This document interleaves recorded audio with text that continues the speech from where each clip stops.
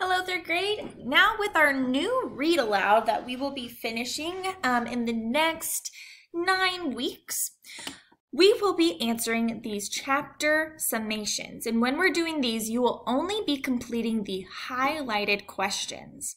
So for today, for the very first day, you'll just be doing 1 and 2. Now, if you're watching this video with the following one, you will be completing only the ones that are highlighted. Do not complete the other ones. You can put an X over the other ones. Just cross them out. We will do those later in the week. In addition to our questions that we'll be doing to our read aloud, we will also have vocabulary words.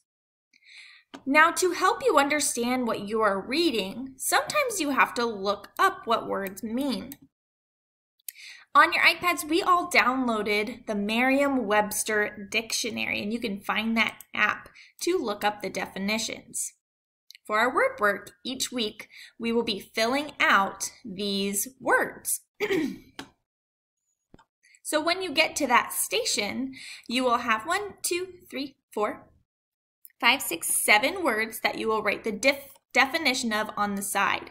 Maybe you were able to find the definition just by listening to the chapters, or you might need to go into the dictionary and find the definition. You'll type it here on the side, and then once you're done finding the definitions for all of those, you'll be done for that word work during your station.